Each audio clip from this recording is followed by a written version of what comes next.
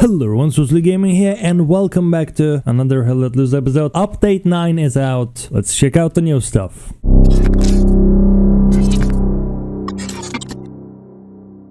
So I'm gonna talk about important changes. If you wanna read all the update log with details, link will be in the description. Alright, starting with knives and shovels, we finally have melee combat now let loose. That means even if you run out of ammo, you'll be still dangerous. Germans are getting shovel, Americans are getting knife. Both of them can one-tap the enemy, no matter which body part you hit.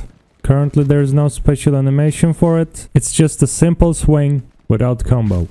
All rows are getting melee weapon. By the way, we did a test to see if shovel can deflect bullets, because you know in PUBG you can actually deflect bullets with the frying pan. Unfortunately, myth is busted. You cannot deflect bullets with the shovel, so don't try it in a battlefield. No, nothing.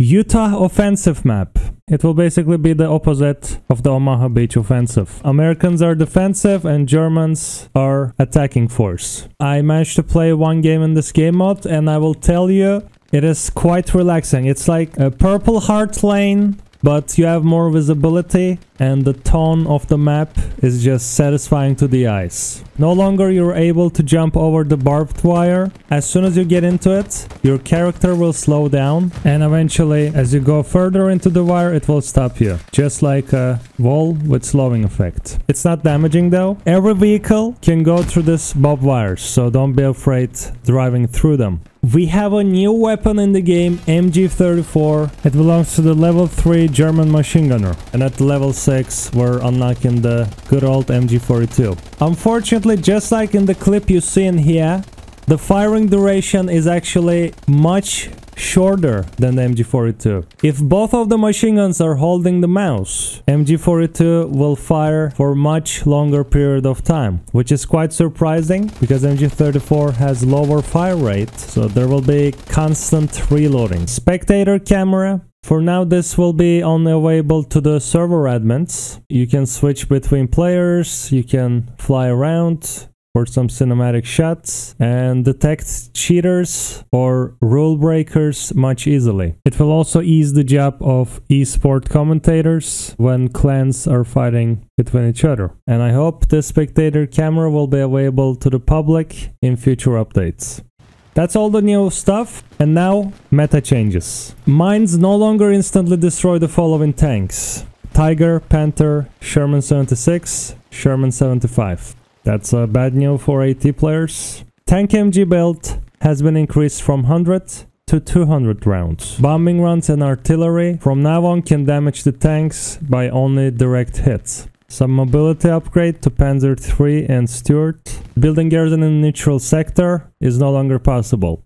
Capturing a strong point on offensive maps now takes 60 seconds. Attacker garrisons placed in enemy active sectors on offensive now takes 5 seconds to dismantle for the defending forces. Disabled the HQ spawn if enemy is capturing that HQ sector on offensive. Here is the important one. Garrisons can now be placed in the first column of enemy sectors for 100 supplies. These are called forward garrisons. Standard garrison requires 50. They kinda try to restore the old garrison mechanics here. It's quite acceptable. Forward garrisons disabled if enemy is closer than 100 meters. So with this change, forward garrisons can be used as radar. If on the map you see that garrison changed its color to red, that means enemy is close to it less than 100 meters. You can detect flankers on the map. Kinda broken if you're gonna ask me, but yeah, whatever, we're gonna get used to it. Garrisons placed in friendly sectors still cost 50 supplies. An enemy needs to be within 15 meters of radius of the garrison to disable it. Remove the 20-second cooldown for disabling garrison and airheads. Airheads now remain for 3 minutes, allowing for 6 spawn waves. If sector is lost, friendly nodes in the lost sector are destroyed. That is another important change.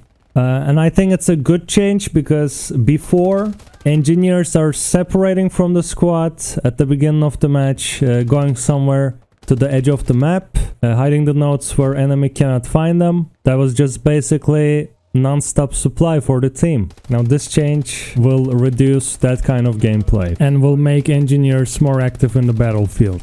The engineer can build max 12 nodes per team. Engineers can no longer build the same nodes within 50 meters of another node. So yeah guys, that was all of the meta changes. Now let's check out some gameplay changes. Added a 2-minute staging period to the start of the warfare matches. Increased max player level to 500.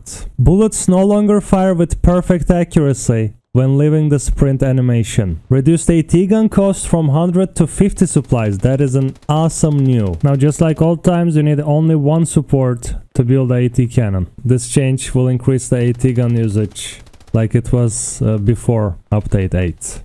Beautiful. They fixed the voice communication problems.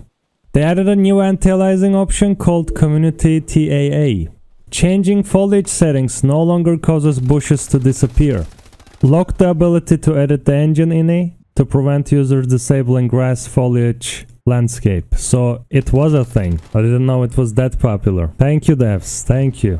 Medics now bandage twice as fast as regular infantry. Increased pistol damage at range. Bombing runs and artillery can now do radial damage to enemy trucks. Tanks and all explosives can now destroy both enemy and friendly mines. It's another good change because before you had to call an engineer so you can dismantle the mine, but now you can just throw a nade at it. And yeah, simple solution. Satchel charge icon has been changed from white to red. Looks like someone is watching my videos. Thank you devs. We have new death sound effects. And yeah, these were the most important changes in this new update. Which change you liked and disliked most in this new update? You can type it in a comment section. My favorite one was definitely the AT gun supply requirements. And also how we can destroy a mine with the nade now. And the change I hate most is the spectator camera because they only add it as an admin tool. Wish it was publicly available now. All these changes are not game breaking and decent. A few months ago devs also announced Eastern Front is coming.